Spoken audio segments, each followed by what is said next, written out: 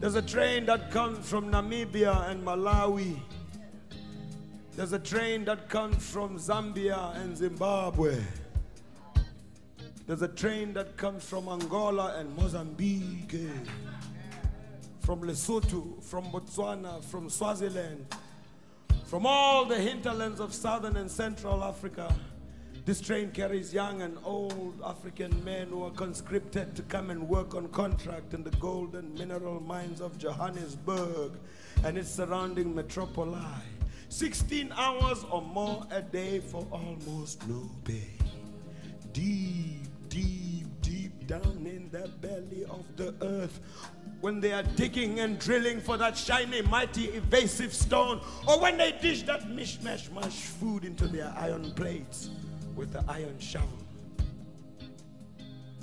or when they sit in their stinky, funky, filthy, flea-ridden barracks and hostels, they think about the loved ones they may never see again because they might already have been forcibly removed from where they last left them, or wantonly murdered in the dead of night by roving and marauding gangs of no particular origin.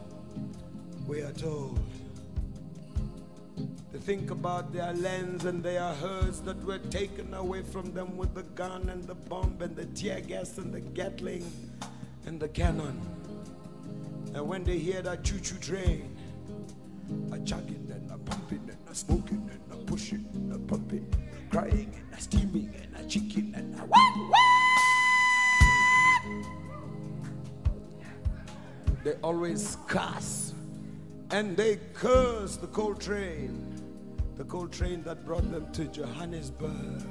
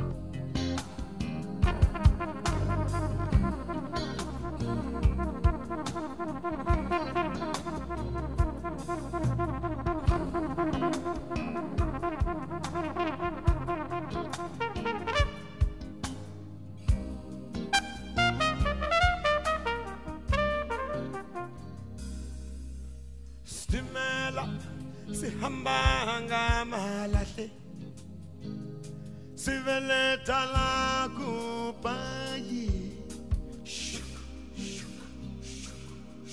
sangela wakuqa, hey babe, what is izuba malahle, zuba malahle, Stimela,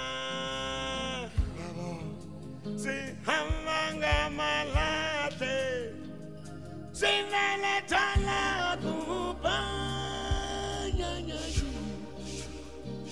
helele sangela wakuqa, hey babe, what is izuba malahle.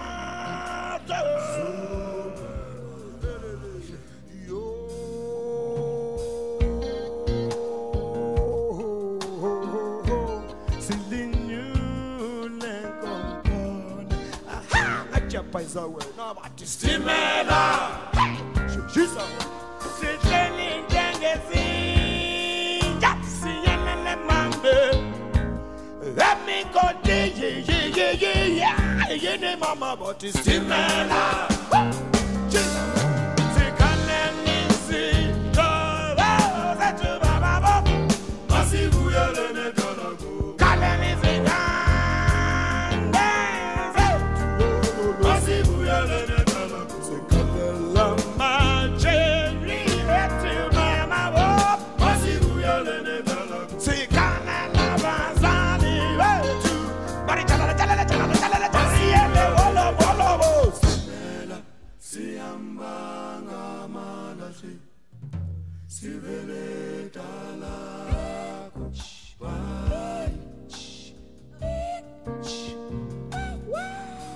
Stimela,